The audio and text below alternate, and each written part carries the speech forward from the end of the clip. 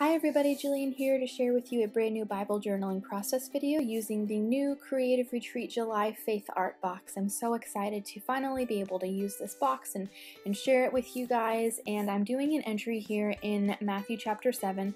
The verse that I want to journal is actually on the right side, so I'm going to go ahead and put this entry over here on the left. You can see I have an entry on the right that's kind of talking about the same thing, so I'm just going to pull a different part of the verse out and journal that today using some of these beautiful stamps that came with the kit. So you saw me put down some white acrylic paint, and I just went in there with my finger and got messy and to get the paint smeared on the page. I'm going to be using some Neocolor water-soluble crayons. You can see them in the top right corner of the frame there. And I like to use those in my Bible with like a white base. Don't really like the way that the pigment looks when I just put it directly on the page, so I'm still experimenting with them. They're new to me, and I've only been playing with them a handful of times. So you can see they're very much like a crayon. I just scribbled a bunch of color on the page over that white, and I'm dipping a brush in some water and then just moving the color around and trying to get those hard lines up.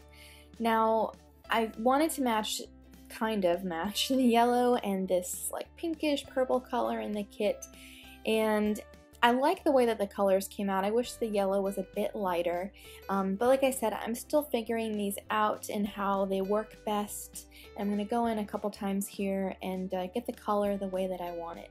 There's a little bit of a harsh line there where the yellow meets the pink towards the top, and I'm going to cover that up mostly with stamps, but you can see it at the end.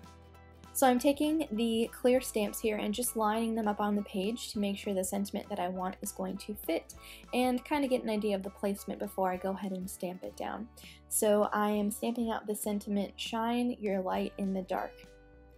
So once those are where I want them, I'm going to go ahead and put the clear stamp on the acrylic block and then stamp it down in my black ink pad. Now lately I've had a lot of excess ink get on the edge of my acrylic block, and it creates a line on the page when you like stamp down on it. So I'm just being careful to use a baby wipe here to remove any excess ink that's on the block so I don't have like weird stray black lines on my page. Because this is such a simple entry, I knew I couldn't afford to have that happen because there wasn't really a way that I was going to be able to go back and cover it up. So I'm just making sure the stamps are nice and straight and lined up here, and then I'm going to go ahead, I'm using a baby wipe to clean the stamps off. I don't want to leave any ink on there, and you can see that I'm kind of like rubbing them on the back of my hand before I stamp them down.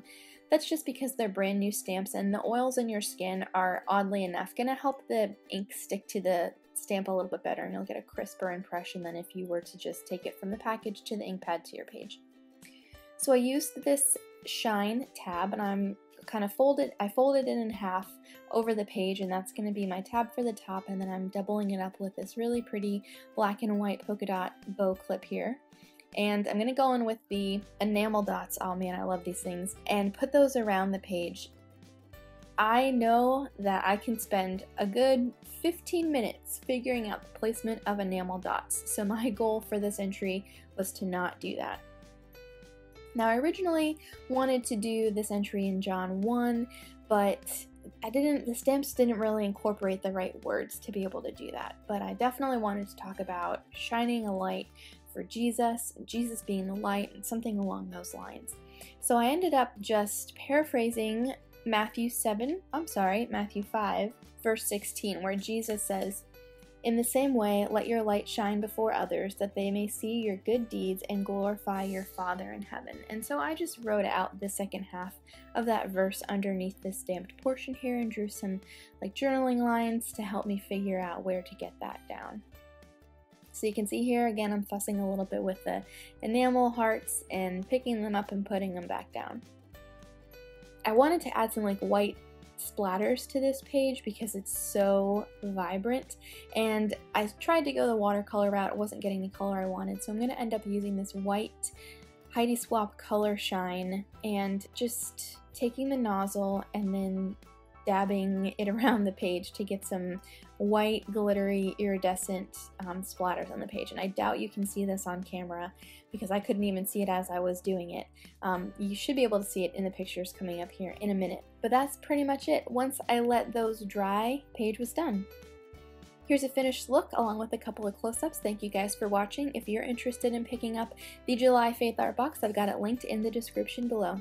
See you next time!